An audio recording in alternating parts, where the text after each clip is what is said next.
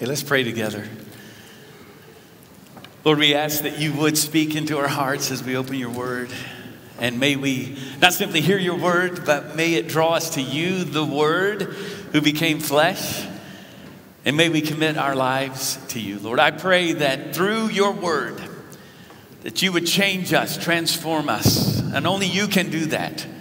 And so I pray that you'll help me to just get out of the way, to be the conduit of truth that will come into our hearts, and that we would not simply hear it, but we would apply it, that we would obey your word as you speak to us by the power of your Holy Spirit.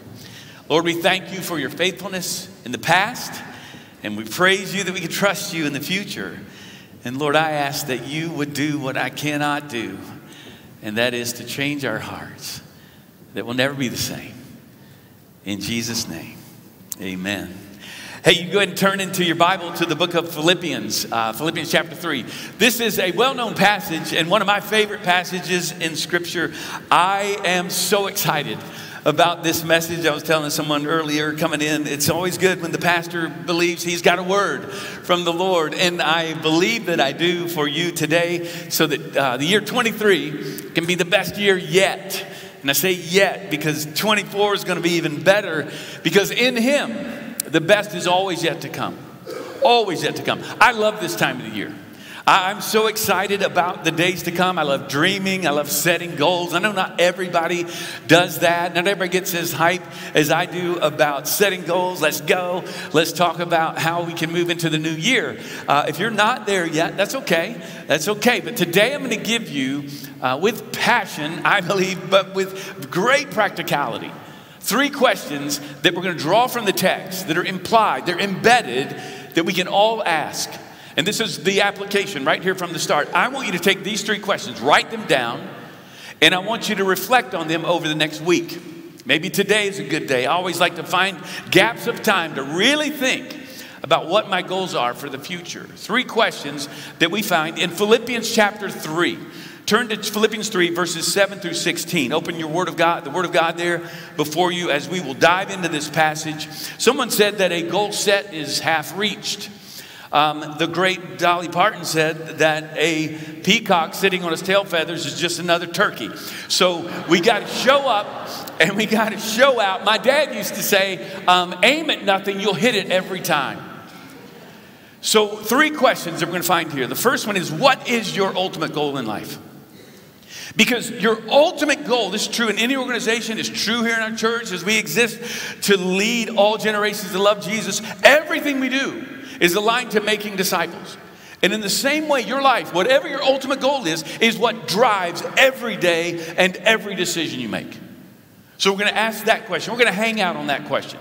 The last 2 questions are really applications. As we leave, as we go from here, we're going to share in the Lord's Supper before we're done today. On this first Sunday of the new year, first day of the new year. No better way to be reminded of what Christ has done for us. That drives everything that we do. The next 2 questions, though, are what are you going to leave behind? And what are you going to take with us? What are you going to take with you? How about who are you going to take with you?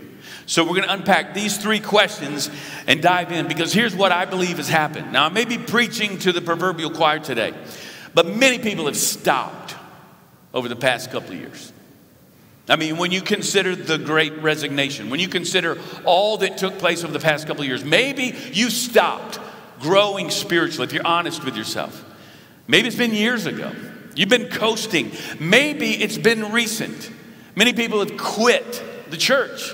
Many people have quit ministries that we were once involved in, once serving, and we've stopped. And my challenge for you today, as Stephen has noted, this is just one day on a calendar.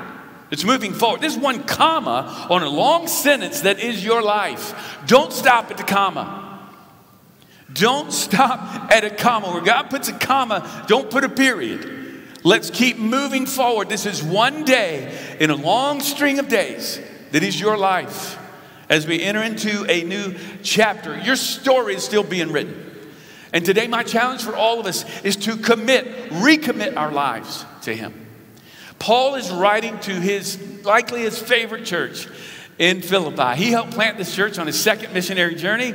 It's the first church in Europe, by the way. It's about 62 AD, and he's writing to them, and he's blessing them. Kind of what Rodney was saying, what we could go on and on about, saying, thank you for your generosity. Thank you for your partnership in the gospel. All together, he is saying this to this great church. He loves them so much.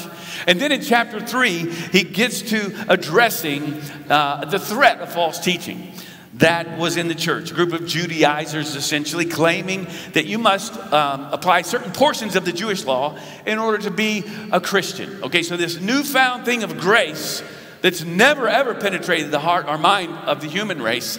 Now he says, okay, all of religion, that is the law, what we've always known and only known, it is now being replaced by this new grace. And he's saying those who teach anything otherwise, who want to go back, and he calls them, how about this, in chapter 3, verse 2, they are dogs. I mean, he's not playing. He's coming at them. And then he says, they're the ones who mutilate the flesh. What is this?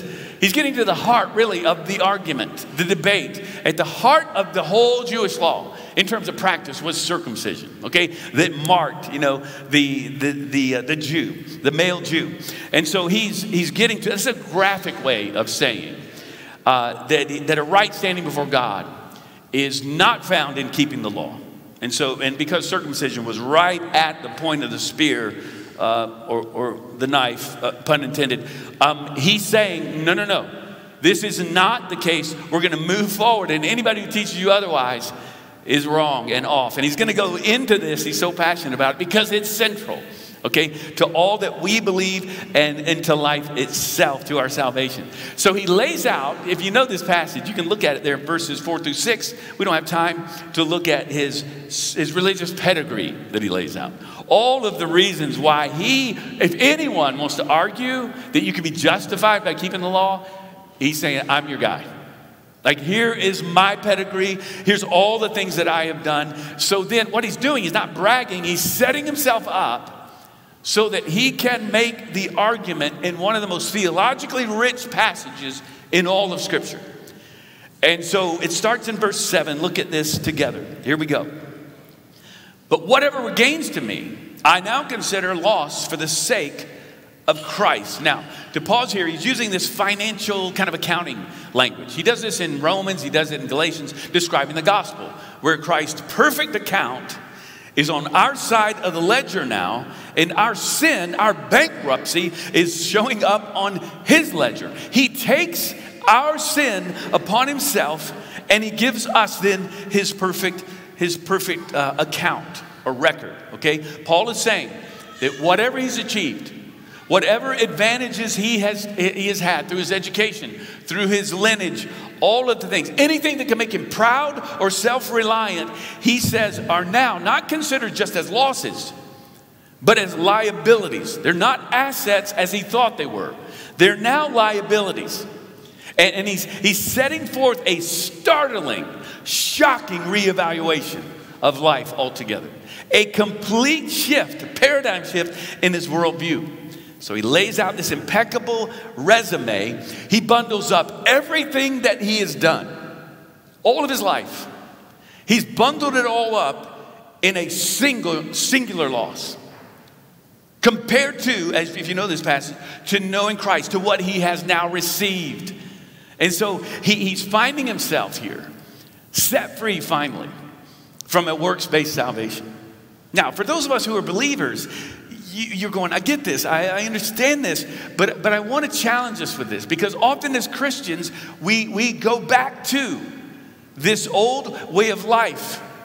And what Paul has figured out and what he has realized is, when I'm captured by the grace of God, then whatever was what I saw as success has actually made me prideful and judgmental.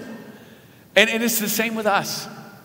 What we think is the good works that we bring to the table actually make us judgmental, make us look down on others. And this can happen even in our Christian lives. And friends, I want to challenge you with this. Even as we hear the Word of God, even as you're in the Word of God or in your Connect group, as you read the Word of God, sometimes we think that knowledge is doing. Like, that truth has changed my heart. No, that truth has changed your mind. But are you living it out? Are you practicing it? It's why some of the most knowledgeable Christians, not all by a long shot, but many can become the most judgmental and unloving people that you know. Because, well, I know this and other people don't know this. And so we have this condemning kind of a spirit. Paul is saying that stuff actually led to pride. The gains from a religious-based self-salvation plan will lead us to pride, or it'll go the other way, lead to shame and regret. It is a roller coaster of a life. And many of us continue to live that way. Paul says there is a knowledge, even a doing, that looks like gain, but it's actually loss, on the loss side of the ledger. Look at verse 8. What is more, he's going deeper here, I consider everything a loss because of the surpassing worth of knowing Christ Jesus, my Lord, for whose sake I have lost all things. I consider them as garbage that I may gain Christ. Now, we would expect him, wouldn't we, to say, hey, all of that was good. I mean, I was really pursuing God. I sought to do all that he told me to do. But I'm going to leave that behind in order to move to something better. That's not what he's saying. We would expect him to say that. He's not moving from good to better. He's saying, I have surrendered everything. And watch this. He's not surrendering a valued possession. There is no grief in his loss.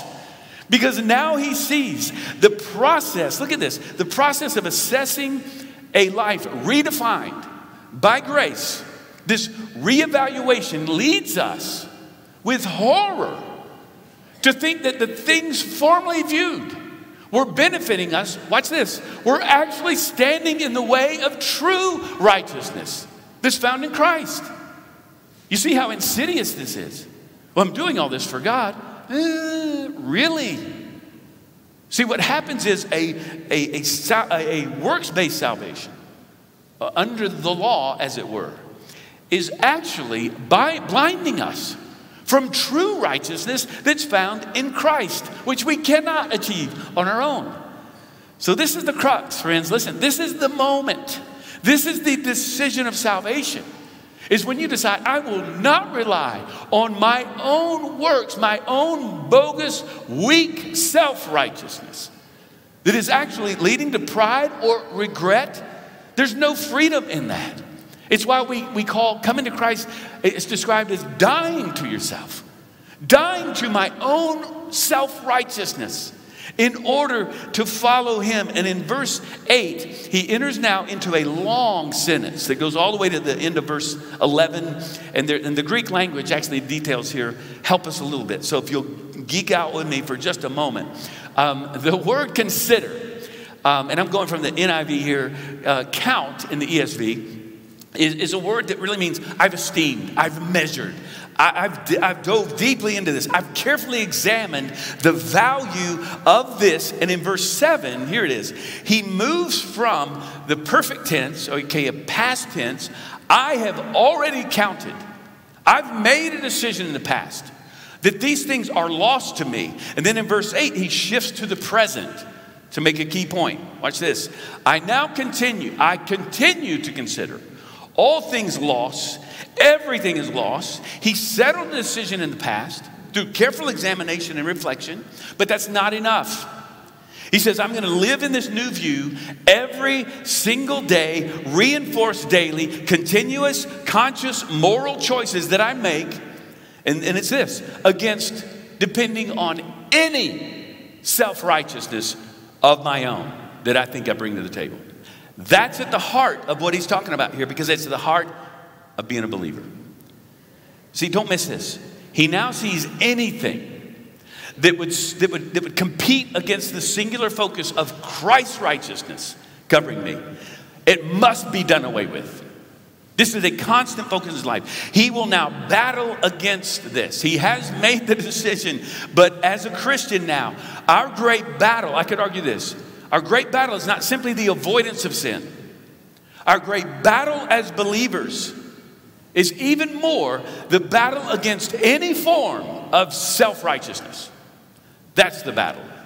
Because you can keep all the laws, as Paul's telling us here. You can be a good moral Christian and still not have the power of God in you, bringing about this grace that captures your heart and then guides every relationship and everything you do.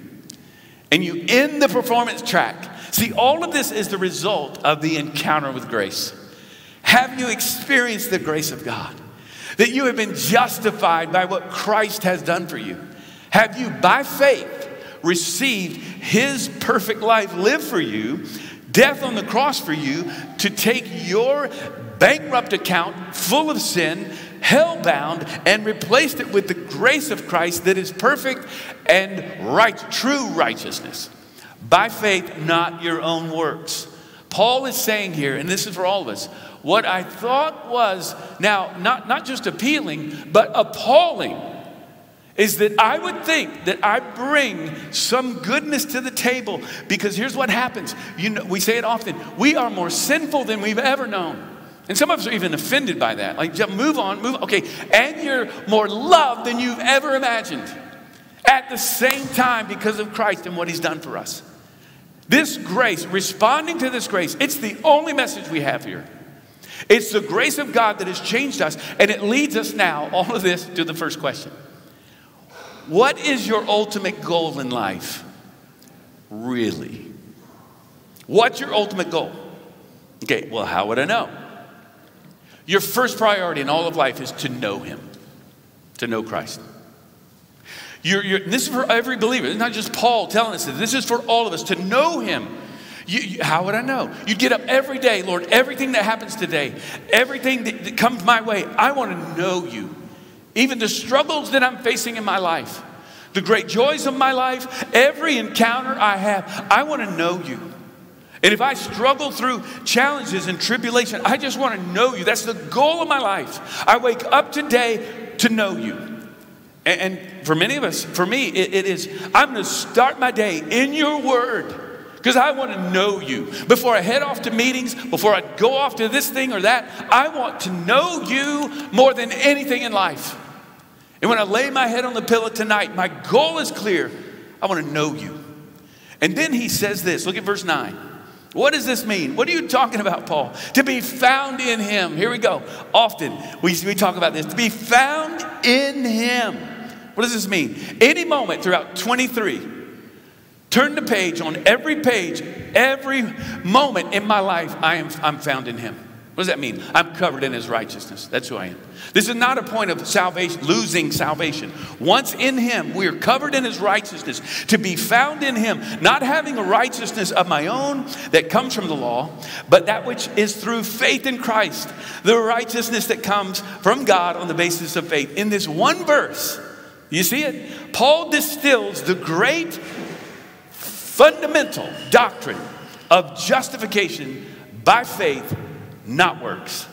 In this singular verse, you can circle that one, come back to it. He says, this new position, I am found in Christ, totally forgiven, fully pleasing to him. And then as if to say, hey, let me clarify this some more. Look at verse 10. I want to know Christ, yes. Okay, what are you talking about? To know the power of his resurrection, the participation in his suffering, becoming like him in his death, and so somehow attaining to the resurrection from the dead. Now the word here, you might know this, gnosis. It's intimate communion with Christ. Paul is saying, I want to bring clarity here. I want my focus to be one person, one goal, one Savior. And look at this. He does not lament his losses at all, because of the surpassing grace and knowledge of knowing Christ. Are you there yet, friends? And on this day that does mark a new chapter in our lives, have you come to a point of salvation?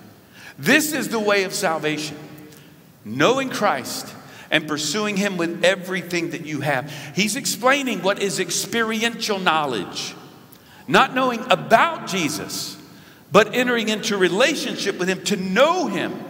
And he's connecting himself to Christ. Look at this. You see it? Christ's suffering. Notice it's not his suffering, though that'll come.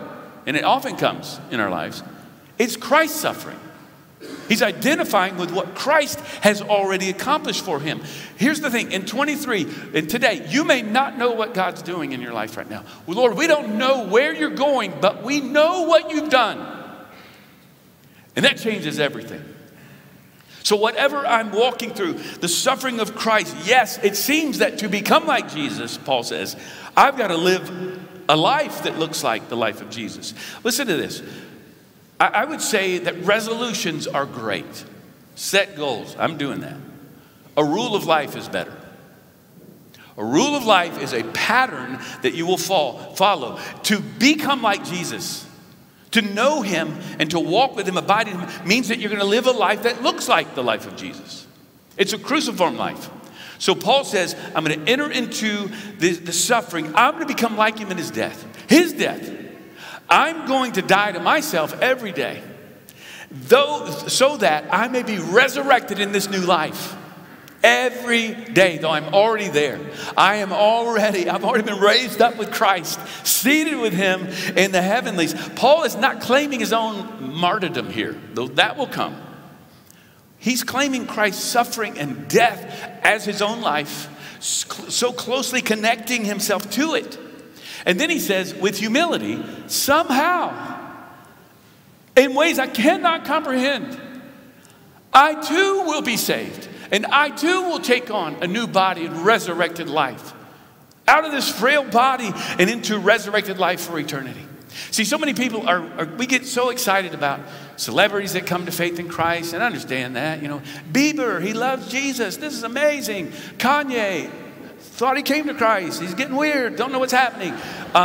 We think, you know, or that guy was in prison and he came to faith in Christ. No, we should be like Paul. No, he saved me. Like me. And like I've said before, I know my mind. I know my heart. He saved me. This is shocking and amazing. That God would save even me. This is what Paul is saying. Somehow, I'm going to get there because of Christ in ways I can't even comprehend. Friends, do you know Christ in this way? Do you know him? Because the problem, if I could just challenge us for a moment. The reality is that many of us think we know him and we don't know him. This is the problem. I'd like to think lesser in our church, but hear me. In modern Christianity, American Christianity, we think we know him and we don't know him. Dallas Willard, in his incredible book, The Divine Conspiracy, he writes this. One of the best books I've ever read. He says, this is the thesis of his book. I've quoted this before, but listen to this. Think deeply about this. My hope is to gain a fresh hearing for Jesus, especially among those who believe they already understand him. In this case, quite frankly, presumed familiarity has led to unfamiliarity. And unfamiliarity has led to contempt, to looking down on him, because we've already figured him out. And contempt has led to profound ignorance. This is the problem for many of us. I think in varying degrees for all of us. You see, many of us think we know him. And so to ask, do you know him, friends? Yes, I know him. Are you saved? Yes, I'm saved. As if I got the ticket, I'm now sitting in the concourse ready to take off. Like go to heaven someday. Is your life pursuit to know him? To know him every moment, every day. Because what happens is we have such a low view of him, on the one hand. We're bored with him. We've got him figured out. And I think the reason that we do this, and I've thought a lot about this, we need to hold two extremes, or I could argue two coexisting realities at the same time. And they have to do with the nature of Jesus and who he is. See, for some of us, so he's highly exalted. He is God. He's totally other than we are. He is transcendent. He is holy. On the other hand, he came in the flesh, in human form, to identify with us. On the one hand, he's not God enough. On the other hand, he's not man enough. And yet we think we figured him out, so we've stopped seeking to know him. And here's the thing that I think is challenging for us. There's such a gap for some of us. There's such a gap. He's so transcendent. He's highly exalted, and he is that. He's holy. And so we think he's so highly exalted, he must look down on us. That is not the case. He identifies with us. He comes, he's 100% God, 100% man. And one of the, again, best books I've read in a long time is called Gentle and Lowly. If you've not read this book, you need to. Dane Ortlund. It's subtitled The Heart of Christ for Sinners and Sufferers. And he gets to this heart of this thing of this idea of knowing Christ, who he really is. And to get there, he goes to Matthew 11, 28 through 30, which says, listen to this, this is a word for somebody today. Come to me, all who are weary, tired, labor, and are heavy laden, and I will give you rest. And then in verse 29, it says this, take my yoke upon you and learn from me, for I am gentle and lowly in heart, and you will find rest for your souls. For my yoke is easy and my burden is light. In verse 28, Jesus explicitly tells us who qualifies for fellowship with him. Those who are tired and weary and just beat down. Look, your burdens, the weight actually qualifies you to come to him and he to you. All who labor toward holiness and religion under the law, come to me and I will set you free, because I am kind and I am gentle. Friends, listen to this. You need to hear this today. Our sin actually triggers his love for us. God is not repelled by your sin. He is drawn to you. Grace, watch this. Your sin activates his grace. It's what he does. To know him is to know his temperament. It's to know his personality. It's to know what he does most, who he is at the core. What he is what he does. He runs towards all of us. The controlling question is this: who is he really? That we would know him, and it's to get to the heart of who he is. This is why we're launching a new series next week, all right, where we're going to go into the I am statements of Jesus. We're going to get to the heart of who Jesus is. And we're going to look at the I am statements, 7 of them, throughout the new year. And we're going to be reading scripture together. More on that in just a moment. So how do we stay focused as we land this? How do we remain in him? Look at verse 12. Not that I have already obtained all this or have already achieved my goal, but I press on to take hold of that for which Christ Jesus has already taken hold of me. See, he's saying, I haven't arrived. I haven't gotten to the finish line. This is a comma. I'm moving on. And what happens is we stop.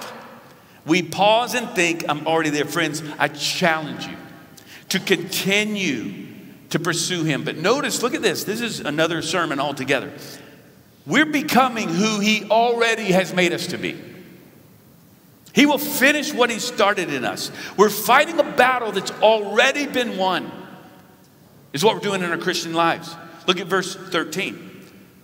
Brothers and sisters, I do not consider myself yet to have taken hold of it. But one thing I do, forgetting, watch this, one thing, and then he gives us 2 things. Because you can't go one without the other. Forgetting what is behind and straining toward what is ahead, I press on toward the goal, to the prize, to win the prize for which God has called me heavenward in Christ Jesus. You see the 2 things. See, the first step in goal setting is not to offer this to-do list, but a stop doing list. And that's what Paul is getting to here. So here's the 2 questions for application. What or who will you leave behind in 23? And the who question, now be careful there, because Jesus didn't just say, hey, just diss people you don't like. No. But we have to have boundaries. Who? Because the better question then, the second one, if one is what will you take with you? I mean, what will you leave behind? The second one is what will you take with you? What or who will you take with you? Friends, what will you leave behind? Unforgiveness, shame, broken relationships. Maybe you need to reach out to others. You need to humble yourself. Leave behind a works-based salvation. Leave behind habits that are keeping you from entering into the presence of God. Some of it, leave behind your phone. Leave behind the things that you put in your mind that create all kinds of anxiety. Stop doing those things and fill them up with who will go with you and habits and patterns that will change your life. Look at verse 15. All of us then, okay, who are mature, I'd like to think I'm talking to mature believers today, should take such a view of things. And if on some point you think differently, that too God will make clear to you. Only let us live up to what we have already attained. Don't stop at the comma. Keep moving on. But look at what he says here. Hey, if you think differently than what I've been laying out for you, you'll come with the rest of us. God will clear that up for you. You'll get there.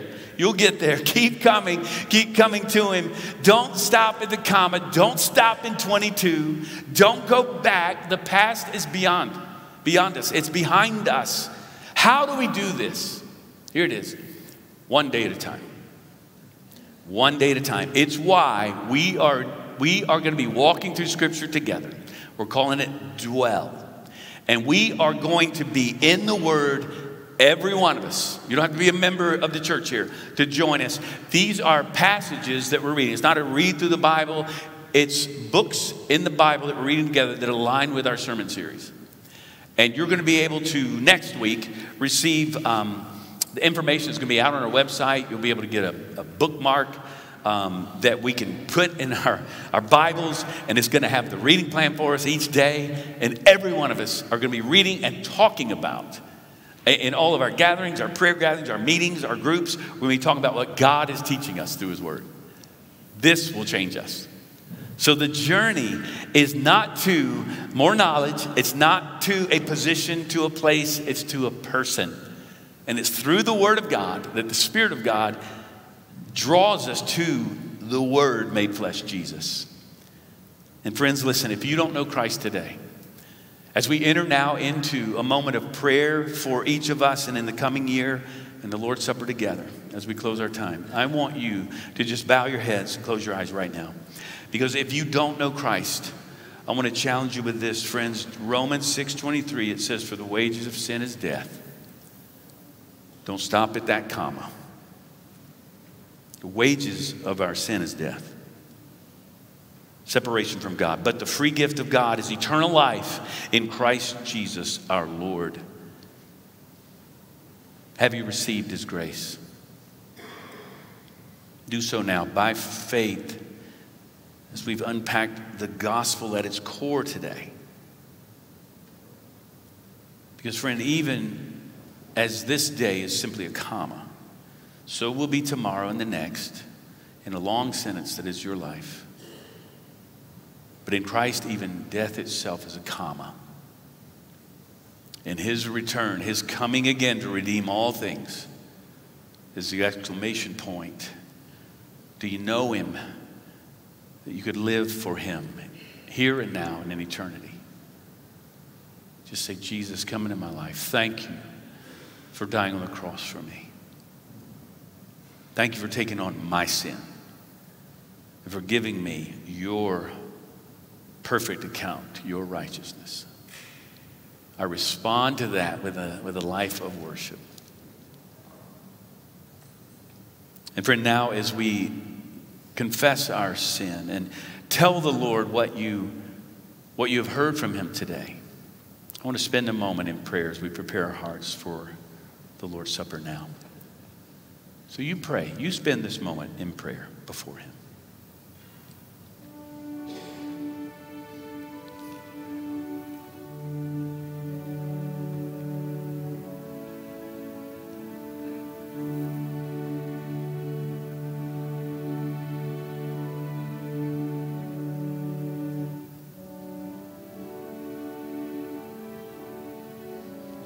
What will you leave behind? Tell him now.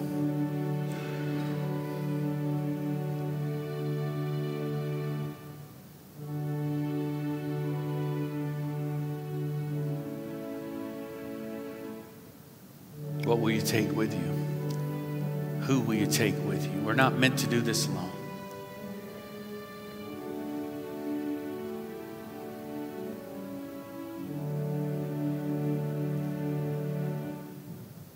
Lord, we leave behind our self-righteousness. Captured by your grace, your love without condition. We move forward into this new year and into the rest of our lives, covered in the righteousness that you've given to us in Christ. We praise you for it. In your name we pray.